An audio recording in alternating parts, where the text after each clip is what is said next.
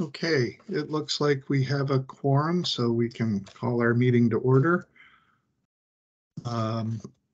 Before we get going, I'll run through the rules around public meetings. So the meetings for the ARPA Transitional Advisory or the ARPA Family and Individual Engagement Committee are public meetings as defined by the Connecticut Freedom of Information Act and should follow the guidelines. As a public meeting is held virtually, it'll be recorded and made available to view on the DDS website.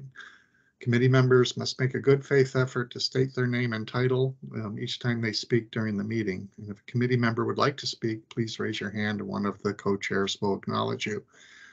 There's no public comment portion to the meeting. Members of the public are able to join, watch, and listen only. So our first order of business for today is to review and approve minutes from the previous meeting. Shannon sent the minutes out. So if you have taken a look, if there's any amendments or changes, if not, I can entertain a motion to approve the minutes.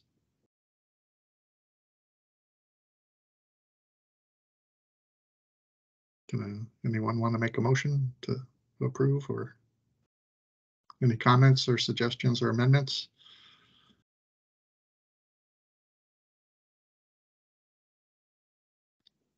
Hi, this is Cheryl Ellis, Director of DEI at DDS. I make a motion to approve the minutes as submitted. Okay, thank you for breaking the ice. And do I have a second? Yes, Denise Palladino, DDS, Self-Determination Director, seconds.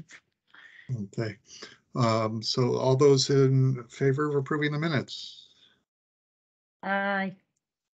Anyone opposed? Any abstentions? Okay, the minutes are approved. So the next agenda item we have is announcements and updates. And we have invited Deloitte to give us an update on the stakeholder meetings. I think we raised some questions last time, and they're prepared to address that. So why don't we let them get started? I have a couple other updates I'll cover when we're after their presentation or their report. So Deloitte, you're up. And a little late, this is Greg McMahon from DDS. I didn't identify myself, so please remember to do that, which I rarely do. Awesome. Well, good morning, everyone. This is Julia Oak from Deloitte, providing a quick update on these stakeholder input sessions and sort of where we stand. So we are tracking to hold the virtual input sessions in January.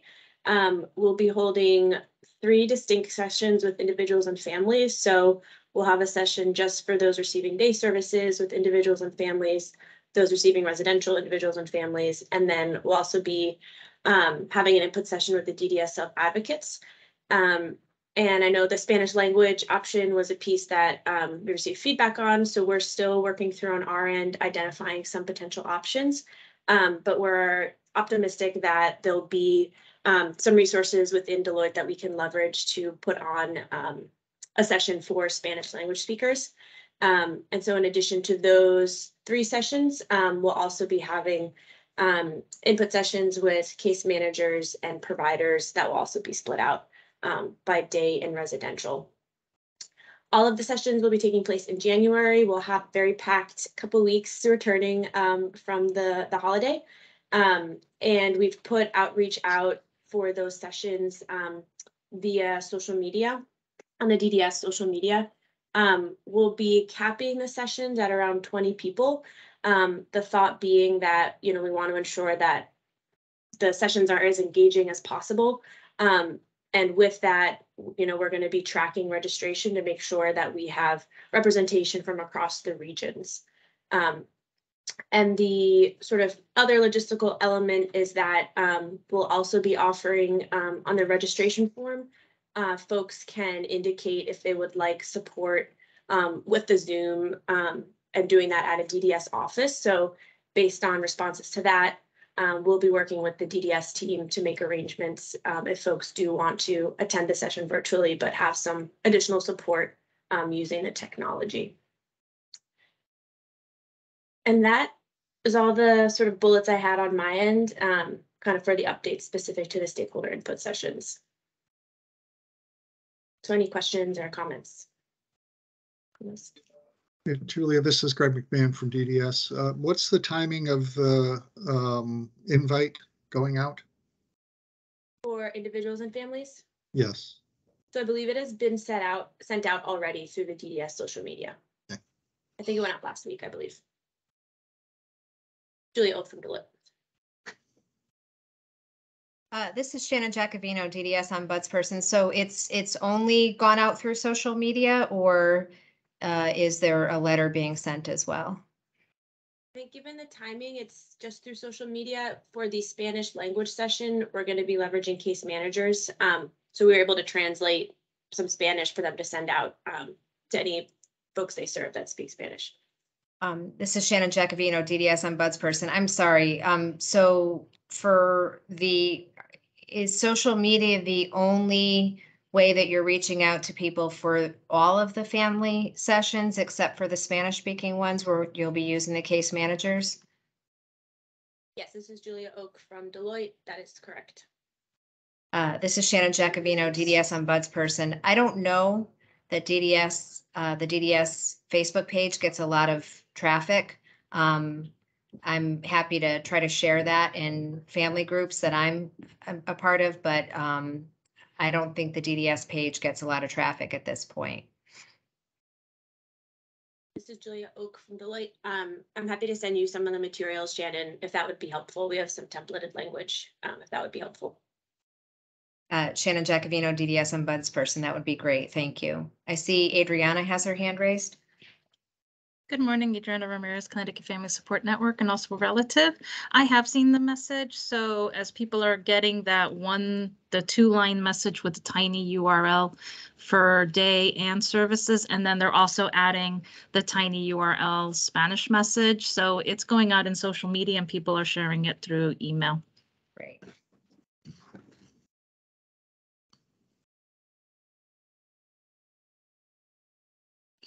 This is Greg McMahon, DDS. Are there any other questions or comments? Adriana, your hand is still up. Is that leftover? Okay.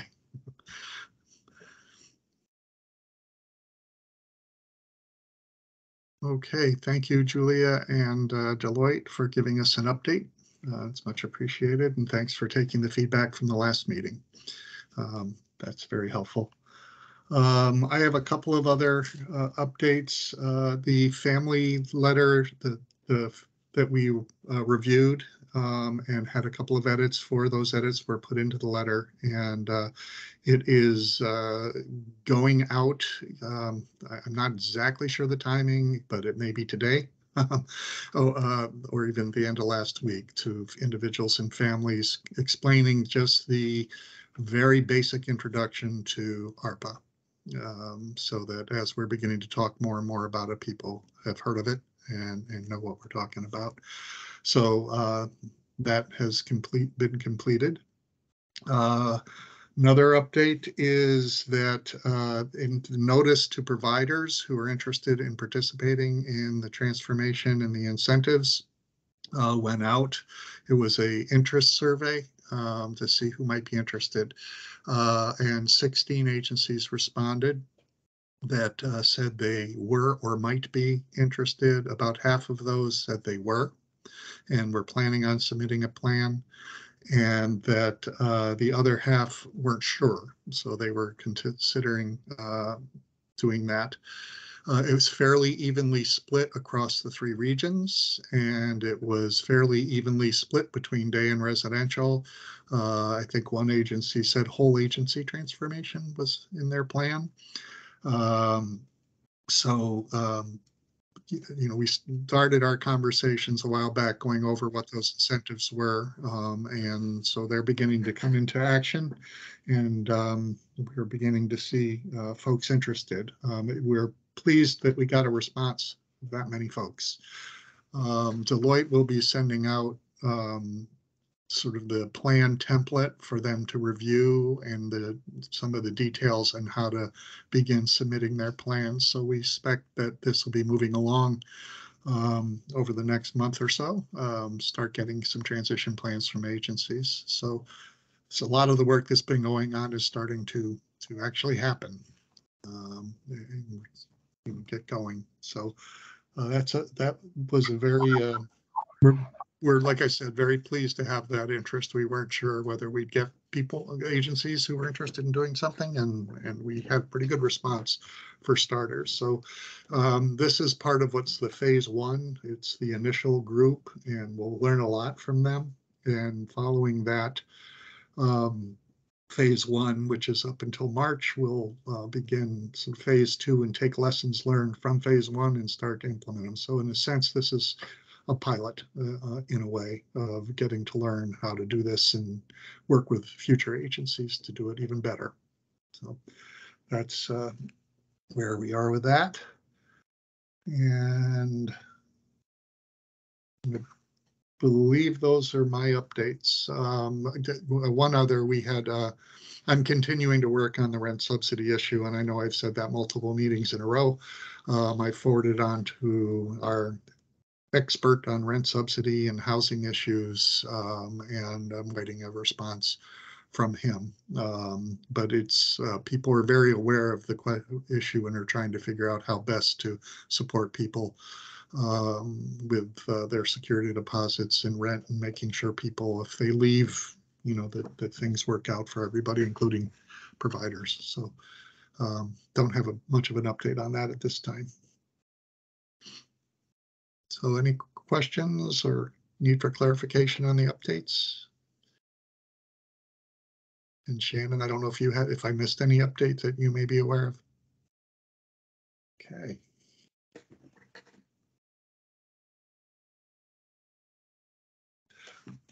The next thing that we were going to look at is we've since the first meeting we had, I think one of the things that the committee has said on an ongoing basis is to help with the transition and to help families in general negotiate DDS in a way where they're well informed.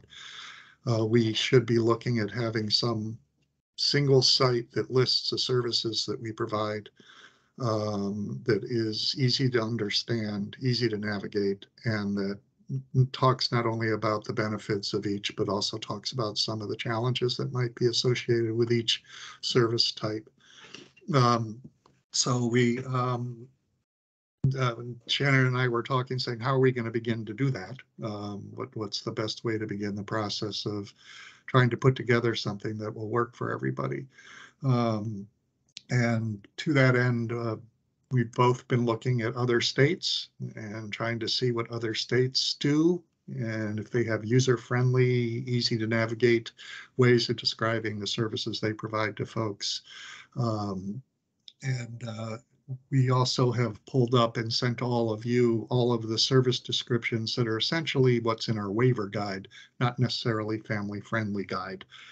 And the goal is to have a web-based service description that may be accompanied by different media types with some videos, written materials, done in different languages in a way that works for folks. So that's kind of where we're starting.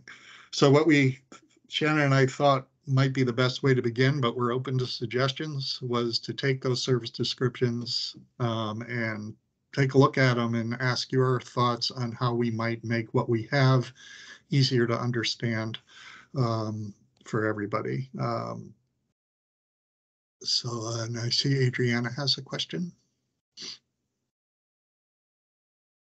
Good morning, Adriana Ramirez, Connecticut Family Support Network. My question is based on what what do we currently have on the site?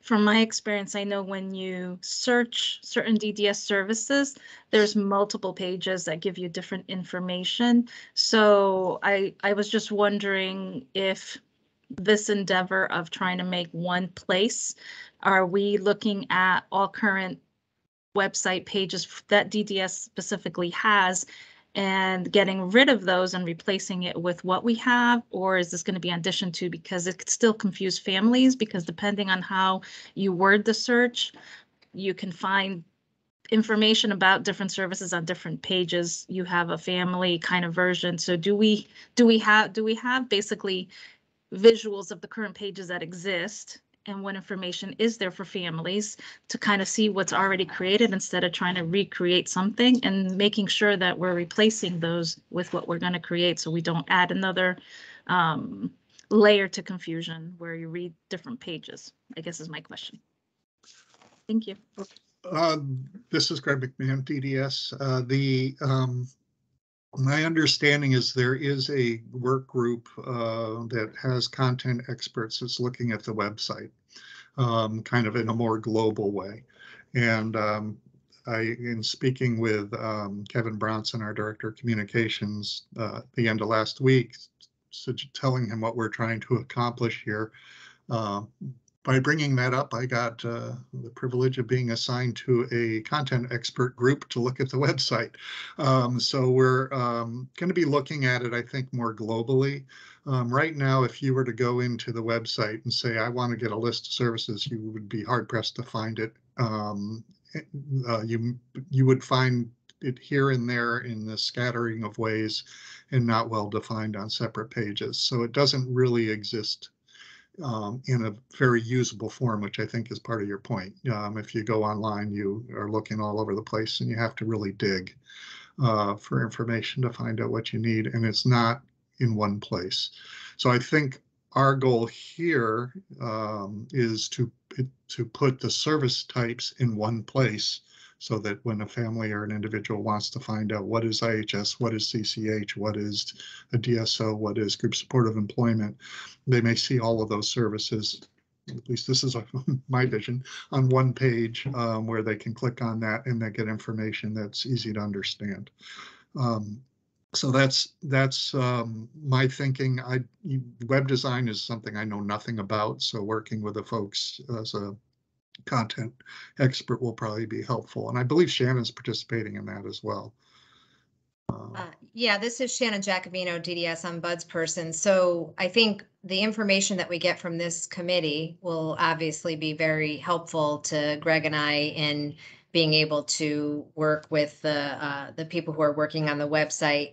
I would also ask Adriana, like, if you could send me links to some examples of what you're talking about, it would be really helpful, because personally, the way I find things on the website right now is I just Google what I'm looking for. I don't go to the website and look for things. I haven't had a lot of success in doing that. So if you can give me some examples, because I think that there are probably things buried there that we don't necessarily know about. So if there's like duplication, things like that, sending links would be helpful. This is Greg McMahon, DDS. One of the things that I did learn by looking, I think I looked at 8 or 9 states to see if anybody else had this like beautifully formatted, easy to understand page for individuals and families. I found some pieces in what I looked at that looked like maybe we could use some of it to make a nicer website, but ultimately I did not find a state that had an easy to understand service description that we could really just say, let's just steal that and use it. But I think there's good ideas out there. One I had that I saw just had a single page with easy to read links that were very clear to each site. And then in another state there, they had some tabs that describe the service, and you clicked another tab that might say challenges and another tab that might say benefits. Those seem pretty user friendly, but when you went into them deeper, they were very complicated. We will but the format looked pretty good. So we're going to be talking about things like that. And there's more states to explore to see if there's some ideas out there. And then we'll share that with everybody here and try and come up with a good way of doing things. Any other questions or comments on that? What I think I'd like to do is open what we did send you. And Shannon and I thought it may be best just to begin with one service and kind of get a sense of the discussion we would have. And I think the agenda indicates we'll talk about in-home supports. And just I'll put it up on the screen, and we can take a look at it and see, does this seem to make sense to people, and is it a good starting point, and what additional information? I know we talked about benefits and challenges being included, but what other things people would want to know? I think in the end we want it to be understandable and tell people what they need to know without being too technical and not being a multi-page document. So let me see if I can successfully call those up.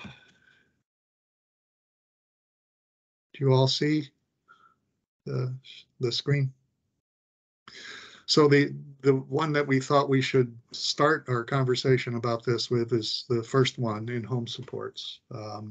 So I know you've got this ahead of the meeting, but if you could just take a quick read of that now, and then we'll start talking about how this looks to people and what other information you might want to know. Or if there's a better way of going about this task.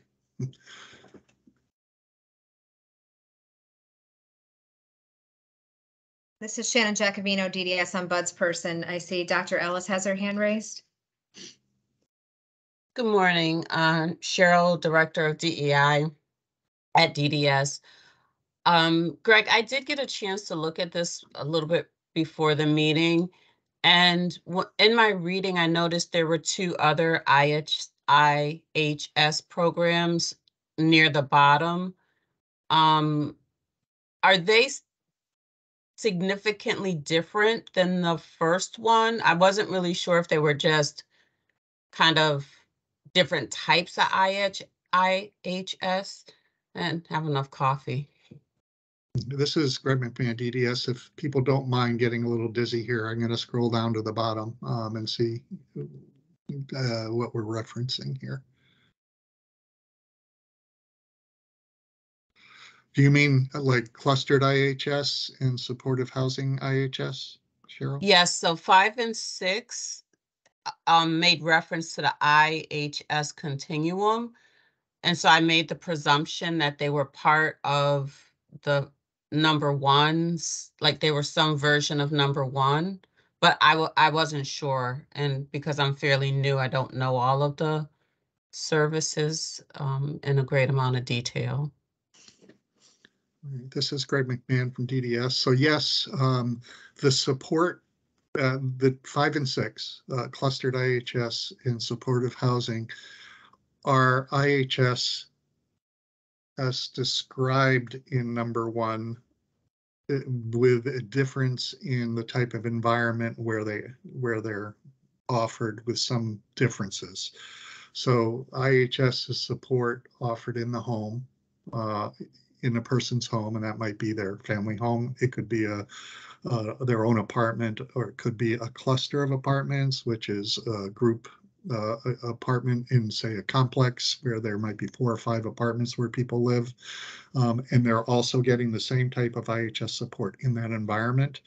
Or supportive housing, which is project-based, where complexes are built with a certain 25% people with disabilities living in that complex, but also getting similar IHS support in that. So the difference is more the setting that the IHS services are offered in. But in the end, it is a very much similar service.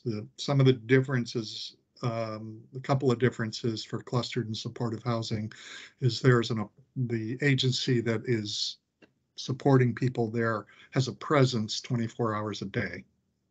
And so that some people who live there can call somebody 24 hours a day. They're not in individual apartments, but they have an office in the complex where that's staffed 24/7 or available 24/7. So the primary difference is the type of physical location, but it's a very similar service there. That make sense? It does. Thank you. So I would just have a suggestion of maybe moving that up, kind of put them together. This is Shannon Giacovino, DDS Ombudsperson. I think that this is one of the things that sometimes makes things very confusing for individuals and families, in that I think that we tend to organize things based on the type of funding that is used to pay for that service. So we could do in-home supports and let people know that, you know, you can use those kinds of supports in your own home or in these other kinds of settings. Or we could talk about, and I saw this on some other state websites, you know, that people can get the supports in their own home if they're living with their family. They can, you know, and or they could get them in their own apartment, you know, like, I don't know if it's always necessary for individuals and families to understand what the waiver support is that they're getting, as opposed to, you know, here is my life and how do I get the supports that I need to fit my life? I'm living at home right now with my family. I want to move into my own apartment. Are you following me? Like, I feel like it kind of creates a little confusion when we base all of our definitions around the waiver service as opposed to what's actually happening in an individual's life. I hope that's clear. Or what they want. This is Shannon Giacovino, DDS Ombudsperson. Adriana Ramirez has her hand raised. Adriana Ramirez, Connecticut Family Support Network relative. No, I agree with you, Shannon, because I was thinking the same thing. If what we're trying to accomplish is to have the families understand, then we need to come from their perspective, because we're trying to convey information that's complex on what is important to them to make sure they understand. So I agree with Shannon, almost as thinking of the types of supports based on the living condition. So are you looking to live with, you know, family? Are you looking to live on your own? Are you looking to live with roommates? Bring it more down to what is it that they're looking for, not specifically the jargon of we can put the jargon afterwards, but how we filter the information so they can search it and quickly understand, okay, I am looking for my sister wants to live in the community. She doesn't want to live by herself. So she is either looking to live with a roommate or in a complex setting. So have those choices so that way she knows what programs to specifically look for that are based on that category of living, type of living, not type of waiver or funding. What is that living? Is that living alone? Is that living in your own home? Is that living in an apartment complex? Is that living with a roommate? Separating those types of categories so that way it's user friendly for them, because it's based on what they're specifically looking for in their needs. So I just wanted to agree with Shannon.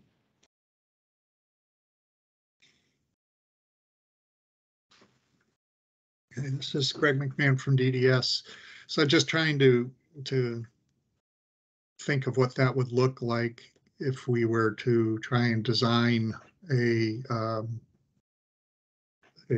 web page around that concept. So the idea would almost be a ask questions, and based on those answers, it would pop up what fits the questions or the input of the family or individual. So that go ahead, Adriana.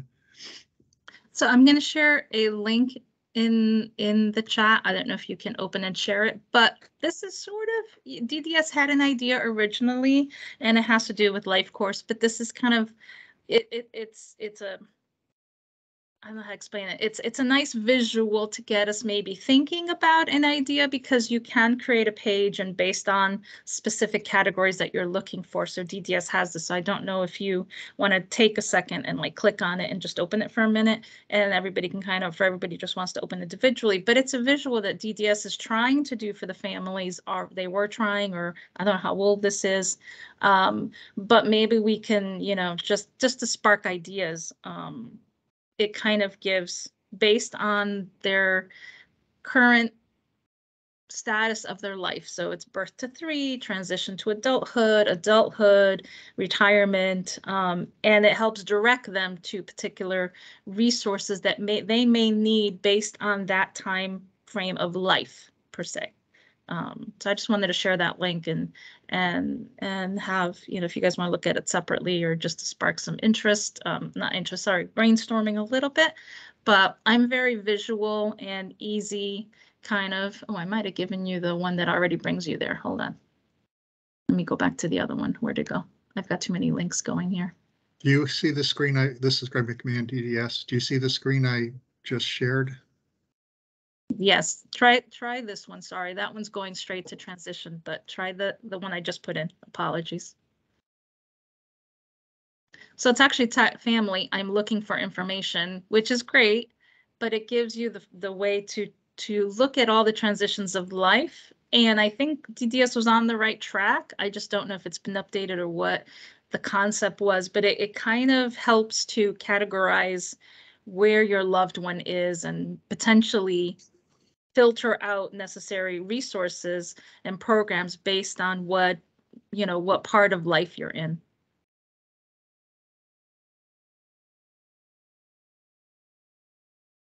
Thank you.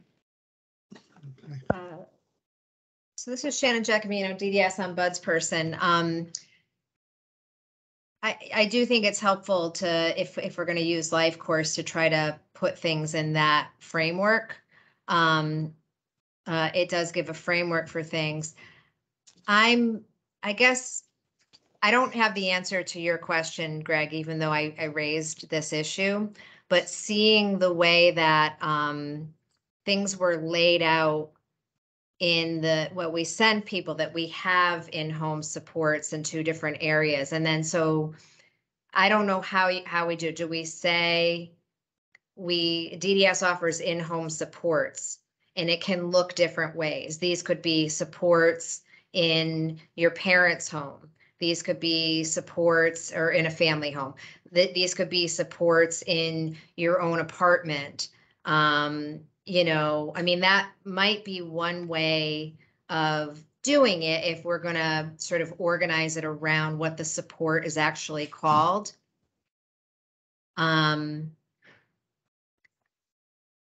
You know, and, you know, or, you know, do you want to live in your family home? Here's the kind of supports that are available. Do you want to live in your own apartment? You know, we have supported housing. We have, you know, I think, you know, we're looking to support people who might live, I don't know if we'll call it supported housing, in other kinds of clusters, you know, like, I don't know how, I'm not sure what the answer is, but I feel like we have to really put a lot of thought into how we organize that information so that it's clear to somebody, if they're making a plan for their life, how they can, what kind of, you know, supports are available, what they can ask for, not necessarily what waiver service is going to pay for it. Do you know what I'm? Yeah, this is Greg McMahon from DDS. I think this is, you know, when you start talking about this stuff, you realize the layers that we're looking at, because as we're talking about IHS being in 2 other places, it also could be IHS with assistive technology. It also can be IHS with remote supports. It can be, you know, so the IHS is a very broad category of service that can be done in a lot of different ways in a lot of different places in combination with other things. So I do think it gets pretty complicated in that way. And one of the things is I'm thinking is that if, you know, the idea of saying what I really want for my loved one or for myself is to live in a apartment in the community. How can I do that? And then there's a list of service descriptions. That's, you know, that would be very family friendly, I think. But it gets so layered, it also might get pretty complicated. And some of the services people might say they want might not be services they can get, which is the other piece that would be good. But this is meant to be educational. So, you know, I think that it's probably not going to be a simple task to put together. This is Shannon Jacobino, DDS ombudsperson. Adriana has her hand raised. Yeah, I have two things that I know people have asked in the past. I hope that we can, as much as we can throughout the DDS, we can standardize certain things like clustered living, shared living, self-direction, because words are interchanged and that can be confusing with families. I've been to presentations where you hear supported living, clustered living describing the same thing. To kind of just build in a standard that everybody uses one type of phrase for a particular thing that they're talking about. So I mean throughout maybe staffing or presentations of certain, unless they are interchangeable, maybe they are interchangeable, but based on the definitions that we saw shared living and we saw clustered defined differently, where I've seen them combined describing the exact same thing. So it can get confusing that way too, because then people are interchanging words and I lost my train of thought for the other thing, but yeah, I forgot the other one, sorry. But yeah, it's more standardized because even I get confused depending on who I hear it from and who's saying it, and you know, trying to just understand the differences. Thank you. This is Shannon Jacobino, DDS ombudsperson. I think that kind of like speaks to my point too, is I think it can be very confusing for people to look at service definitions and try to figure out where they fit, as opposed to saying, here's the plan, here's what I want. How do we make the funding that we have fit this plan that I have? And I know Dr. Ellis has her hand raised, but I would be curious to hear from like Denise and Jessica, who I think are working with families who aren't always taking a more traditional path, trying to figure out how to piece that funding together. You know, I'd be interested in hearing your thoughts, but Dr. Ellis has her hand raised. Thank you, Cheryl Ellis, Director DEI at DDS. And I agree with all the statements that have been made. Just because as a newer person to the system and just trying to navigate my own understanding, I do get very confused as to what falls under what and what it means and how do individuals kind of fit into that picture. And as an individual and as a person who's just trying to understand, the funding probably wouldn't be as important to me as the what is this and what is it going to provide, and then I can get, you know, ask questions about the funding as I get more information, but to just even have that basis. So I don't know how we can organize it if we're going to use just the titles, like the clustered IHS. I don't know how we can organize it if we're going to use just those titles. So maybe, I don't want to say scrap the titles, but block the titles differently or block the services differently might be one way we can look at it.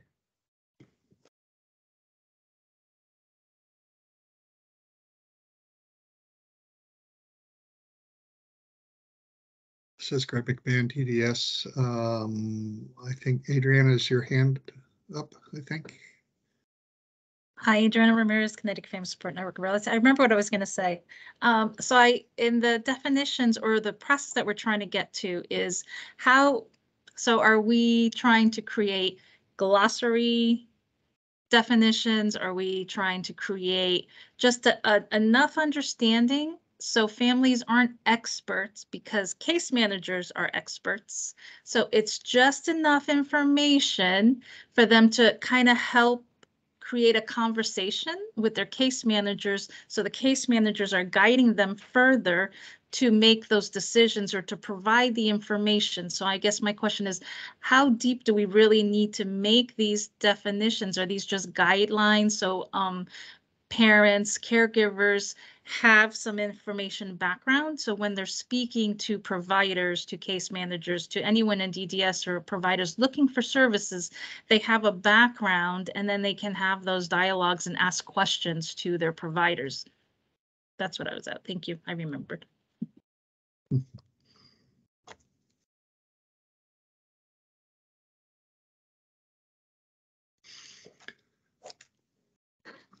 So this is Greg McMahon, DDS. I see Jessica has her hand up. Hi, Jessica Sendell, Supervisor of Case Management for DDS.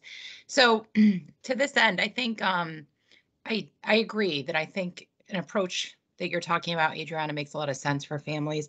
I think some families want the whole picture though. So in my head, I think starting maybe from the perspective that you're talking about, and again, I know it goes into lots of layers, and even anything you could put down on paper isn't everything that we can do.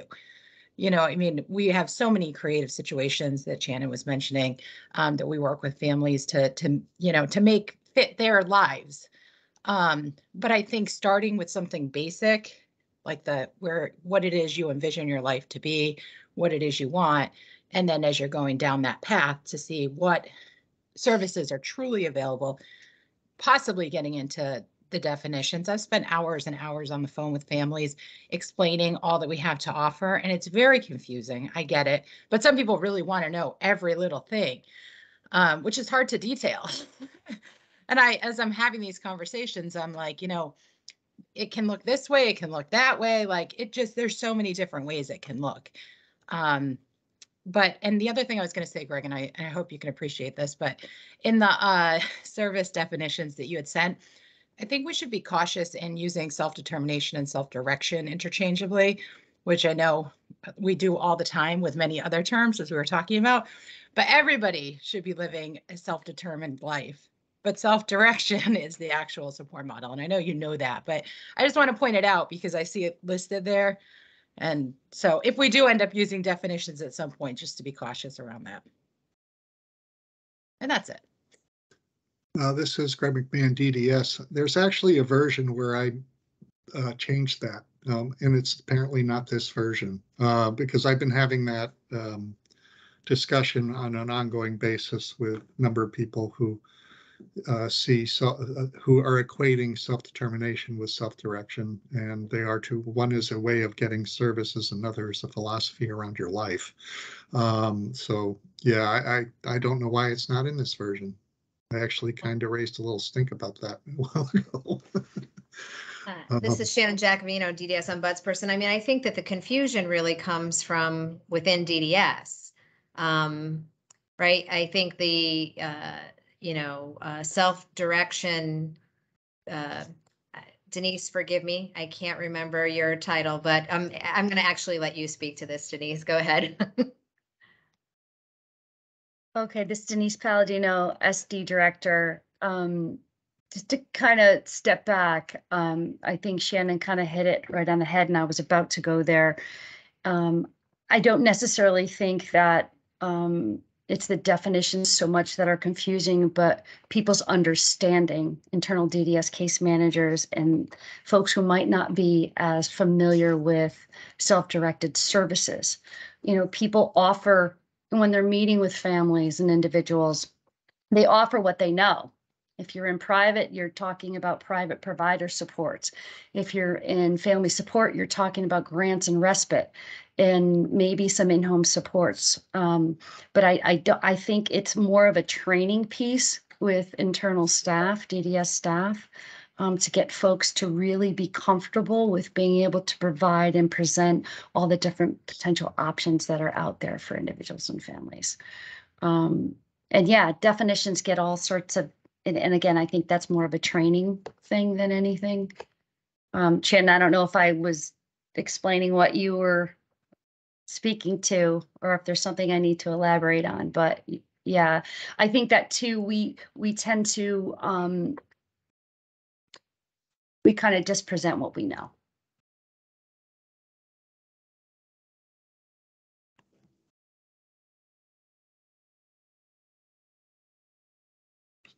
This is Greg McMahon, DDS. So I'm just in terms of kind of where we're, what direction to go in based on the feedback that we're having today.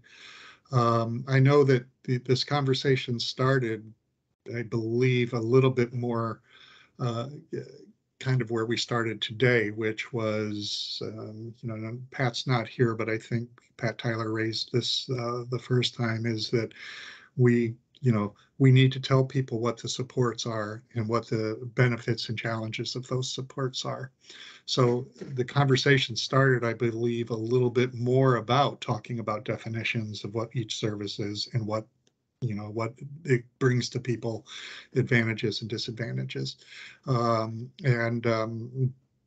I think we may be shifting a little bit in how we present it, in that the usefulness of the definitions maybe isn't what's important as much as people being able to say, this is what I want, and then a menu of choices comes up based on that feedback or something along those lines. I'm trying to figure out what and this is premature, I know, and will change, but what a product would look like that would work for families. Or is it a little bit of both? This is Shannon Giacovino, DDS ombudsperson. I'm almost wondering if it's, because I hear what Jessica's saying too, and I think it's true that we don't want to not have information available to people, but we don't want to give people more information than what they're looking for. Finding some sort of way to balance that is really difficult. But I think if someone were able to sort of in a residential area say, I want to live in my family home. And then there, within that, have information about the types of supports that could potentially be available to you if that's what you want to do, and that would include the in-home supports, assistive technology. I mean, or I want to live in an apartment by myself. What kind of supports? I want to live in an apartment with a friend. I don't know how that gets us to things like CCH or, group homes and stuff like that. But I think if we can maybe try to organize things around what a person's vision for their life might be and what supports are available, then, and then people can click in to get more detailed information about what those supports are. But it's not like all right on one page that you have to process everything. It's like you can kind of get as little or as much as you want, but you get enough information to be able to start that conversation with your case manager about what may be available to you, because not all of those supports are going to be available to people depending on what their funding is. I see that Jessica has her hand raised. Jessica Sundell, Supervisor of Case Management for DDS. I agree, Shannon. In my head, I almost see it as like a choose your own adventure story. Like you're clicking down these paths, like maybe on that front page, you're saying, do I want to live at home? Do I want to live independently outside of my home? Do I want to live with others outside of my home? And that might be where you're getting to like CCH. But people, obviously have visions for their lives. And where does that bring you? What services do we have to offer depending on what you want in your life? And I think relying on the case manager, although I can appreciate what Adriana was saying about us being the experts on it, Denise is right. We think relative to the division that we're in. Maybe I think a little bit outside of that because I supervise people in all divisions and because in self-direction things get really creative. But when you have somebody who's primarily dealing in private, they're thinking along those paths. People who are in CCH and dealing with CCHs, they're thinking along the CCH path. And so I think it's important to have a place where people can figure out where to go and what options they have based on what they might want for their lives that isn't dependent on asking your case manager what their choices are. So I think that something like that would be invaluable on the website so that they would have that like very easy way to get from point A to whichever point you end up at, but by choosing what it is that you want in your life. So I don't know, Greg, this is an impossible mission. I wish you luck. Yeah, this is Greg McBam, DDS. I think that as we're talking about this, it is going to be a sort of challenging to figure out how to format something that works in that way. I think it also needs to work in a way where somebody who logs on and says, I really don't know what I want at this time. What is there? And that would show them everything, so that they don't get pigeonholed into it by not asking the right questions, or they say, this is what I want, not knowing that there's something else that they just aren't thinking about. Maybe there's a box that, so they say, I don't know what I want. What do you have? That does show everything, so they can start making, not being pigeonholed, but thinking outside of their own box about things that they're just not, somebody might put in, all I want is a CLA, not knowing that a cluster setting has 24-hour support available. So they don't say they want that because they don't know it exists. So I think using people who know how to design websites is going to be helpful in how to format that. But in the end, I think whatever we'll have to have content writers that put things in plain English, in a way people can understand it. However it ends up looking. And ultimately people will need to know whatever the terms are, because that's what they're going to be. That's the language they'll hear when we're done. Yeah, this is going to be a challenging project, I think.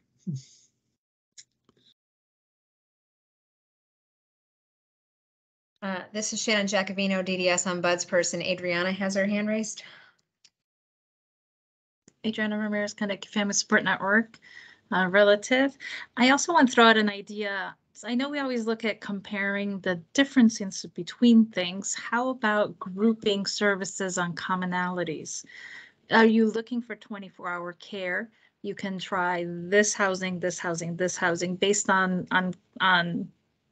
common things that you could still get that service that you're particularly looking for. So if you were saying that if somebody looks for cluster but doesn't realize maybe shared living also has 24-hour, depending on what that 24-hour looks like. So potentially finding ways of saying, these three options also have the possibility of 24-hour care. These three options also offer community living, can look three different ways. But what's the main thing that the person is looking to live in the community? If you're looking to live in the community, that's, it's more than one option that can get you there. If you're looking for that type of commonality to help group things together, to help people lead them to a decision based on what they're looking for. So if they, I keep going to the 24-hour, but if they know their family member needs 24-hour and they can say, okay, type of supervision needed, or breaking those down based on categories, how and I'm sure there's checklist or something that breaks down the different service types within, let's say, residential, and grouping those commonalities, where can you have some type of support person or things like that. It was just an idea to, because I know we're always thinking of what's the difference and maybe grouping what's similar so they can see all the options that apply to a particular situation, if there is more than one option.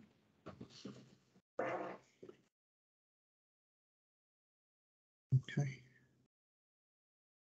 This is Shannon Giacovino, DDS on Bud's person. I know we have a couple of other items on our agenda, Greg, so I'm wondering if we might need to, you know, I don't think that this is the last time we're going to be having this discussion, but I don't know if we're going to come up with anything more concrete than what we already have at this point. So I think we have to get through the agenda.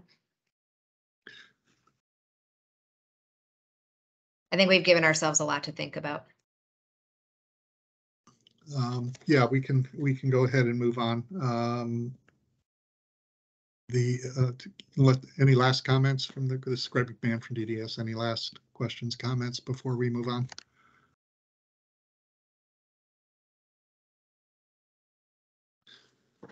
Okay, this is Greg McMahon, DDS.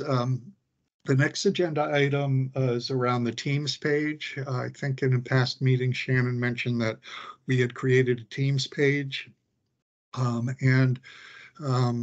is often the case, it's not as simple a process of using Teams as we might think. To use the Teams page, we would need everybody to register, and you have to enter codes and things like that to get into it.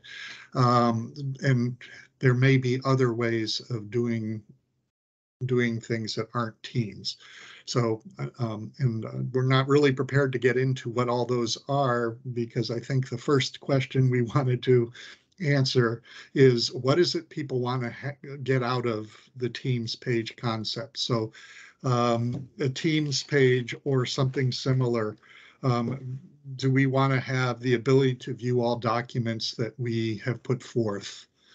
Do we want to have the ability to post documents and edit them as a group, like a Google Doc type of thing? Do we want to have the ability to have a chat function? Do we want to have the ability to call up recordings of past meetings? I think if we can determine what would benefit the group in using Teams, we can bring that back and choose the best tool. Whether it be Teams or something else. I don't know, Shannon, if you initially began the process of looking at a Teams page. I don't know if you want to expand on that. Yeah, I mean, this Shannon Giacovino, DDS on Bud's person. I thought it would be easier for people to have one place to go for all of the information. I know it's difficult for me sometimes to, even though I have a folder with all of this information, I thought it would be great for us to have one place that has all of the information that we are working on together. But I also thought that it would be good to have a place for us to have documents that we could update in real time. So we are trying to compile a list of questions individuals and families might have. And if something occurs to you outside of a meeting, for anyone on the committee to have a place where they could go and just put that question down so that you don't forget it. So for me, that's what I was really thinking would be important, especially since we're probably going to be meeting for quite a few months more. I think just to kind of make things easier for people. But I don't know what other people's thoughts are around that, and we wanted to hear what you all thought.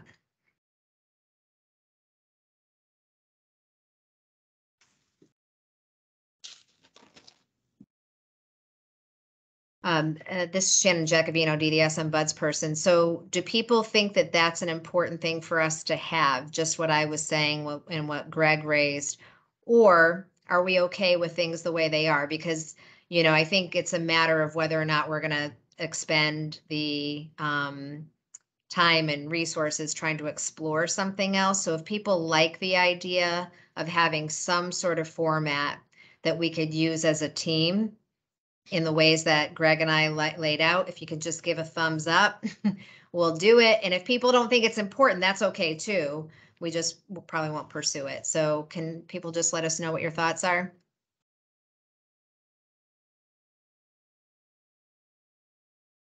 All right, Dr. Ellis gave us a thumbs up. Adriana has her hand raised. Adriana Ramirez, I was just going to say, I can do either one. I can talk from being outside of DDS and having access to two teams through a channel, another committee I'm with. So I see the benefits of either or. So my vote is for either or really at this point, because it just, I guess, depends on how we want to organize things. But being outside of DDS or .gov, ct.gov, I can tell you channel does work. It is quirky. But so either way is my vote. This is Greg McMahon from DDS. Just so if we were to stay within the Teams environment, which, you know, it's almost would make sense since we use Teams anyway, but it can be a little more complicated at times. You have to give your cell phone number every time you log on. You have to wait for a code to come through on a text. You have to enter that code to get in.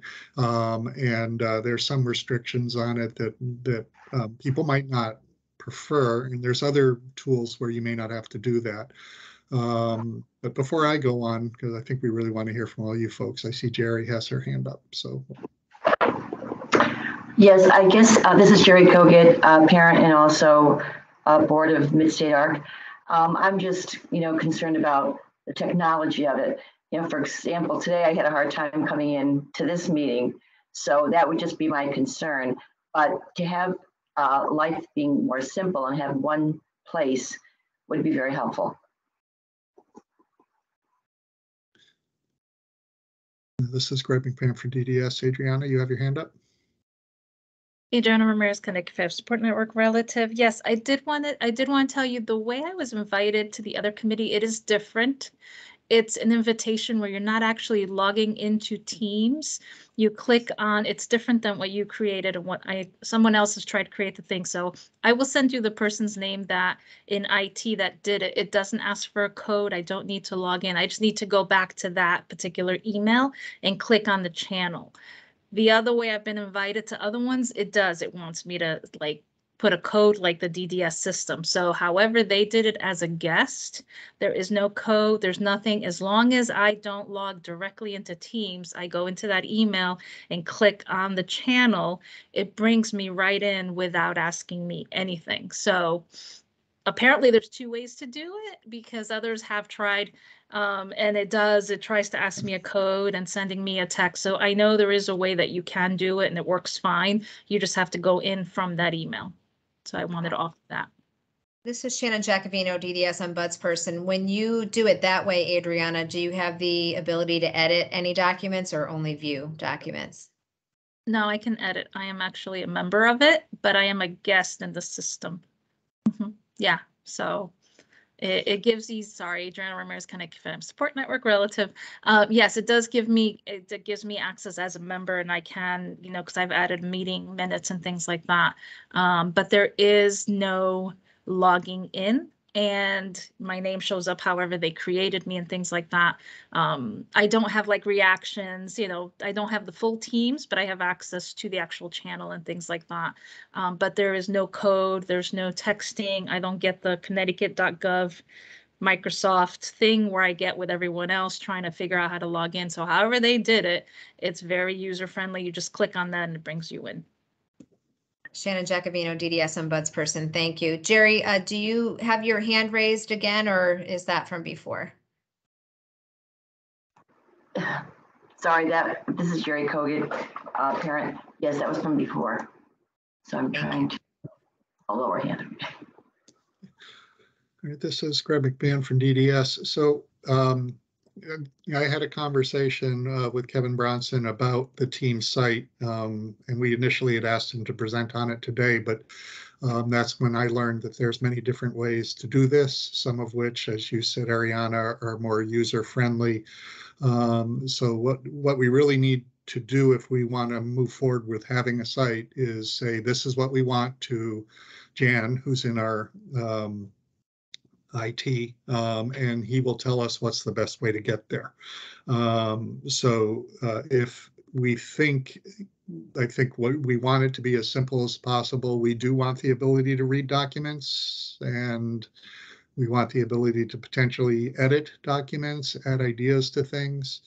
And we want to have a place where all of our files, anything we've created or worked on, can be open to look at. And is there anything else people would find useful in a site like that? Perhaps have the meeting minutes and recordings of our meetings on there as well, if you want to go back and revisit something. Is there anything else people would like to see? And I guess back to Shannon's original question: do we want a site? And I think we had could do it or not do it is okay. I think Jerry's comment was it'd be helpful if it's not too complicated. I don't know what other folks are thinking.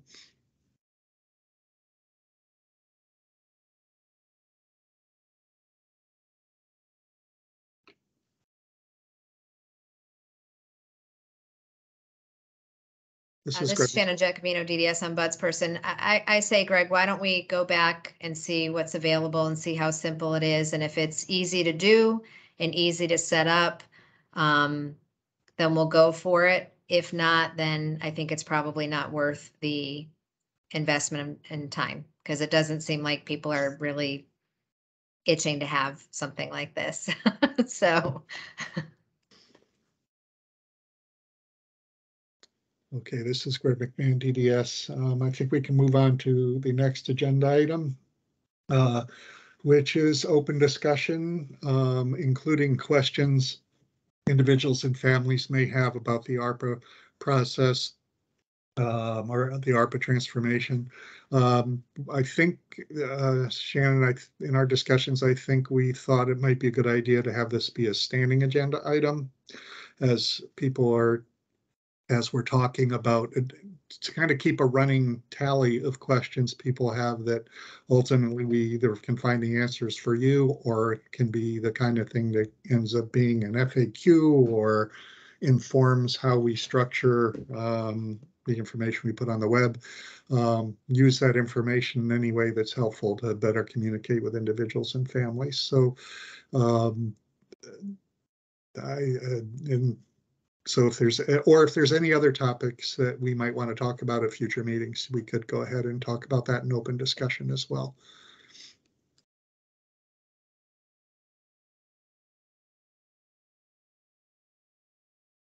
Does Greg McMahon, DDS, any, I don't know if you think it'd be helpful, Shannon, to post Pat's questions or to.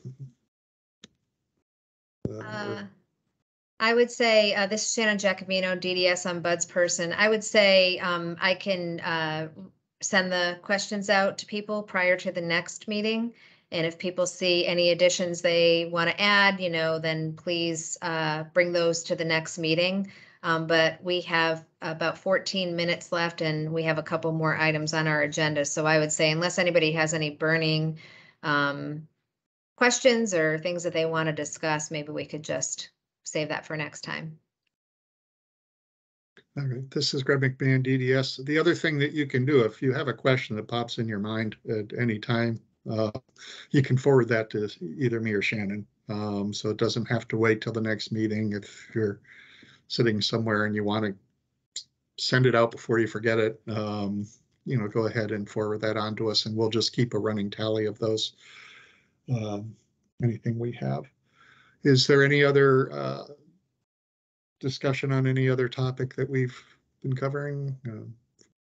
Sort of the open discussion for part of our agenda.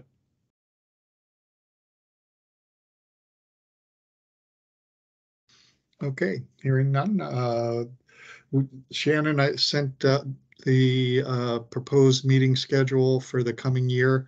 I know since we last met, she sent out a poll and kind of tried to work on seeing if we could adjust the day, and I don't think that's going to work. So what we were proposing was we're going to keep the meetings from 10 to 11:30 every other Monday pretty much through the year.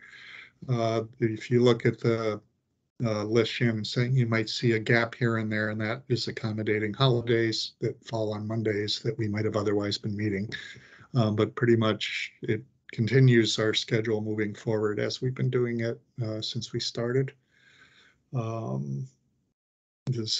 think we're going to look to see if we can approve that schedule, if that works. Any thoughts on that?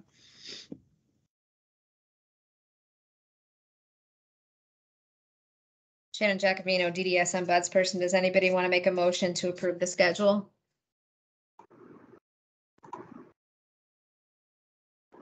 Adriana Ramirez, Connecticut Family Support Network. I motion to approve our 2023 schedule. This is Greg McMahon, DDS. Jerry, you have your hand up. Do you need a second? So do the second. Okay, That's Jerry Kogan, parent, Mid-State ARC Board. thank you.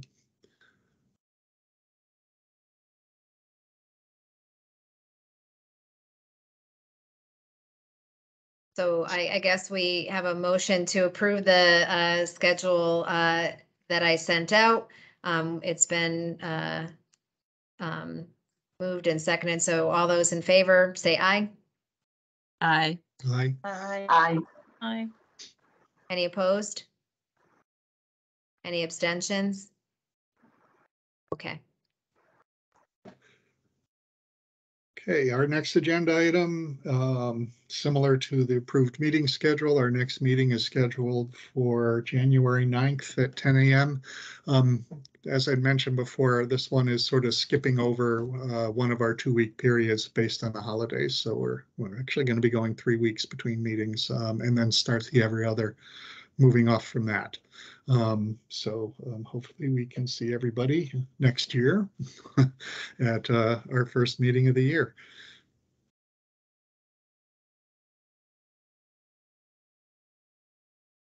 Okay, the next agenda item, this is Greg McMahon, DDS, is to adjourn.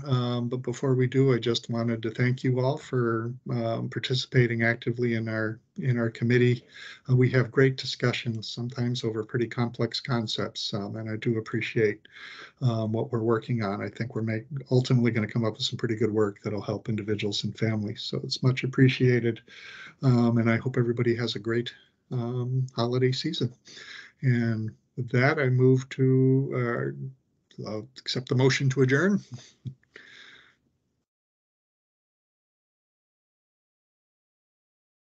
Denise Palladino, DDS, SD Director, motion to adjourn. Second. Okay, thank you very much. Oh, I guess all in favor of adjourning. Aye. Aye. Happy holidays, everyone. Happy Happy holidays. Happy New holidays. Year. Happy Thank New you. Year. Aye.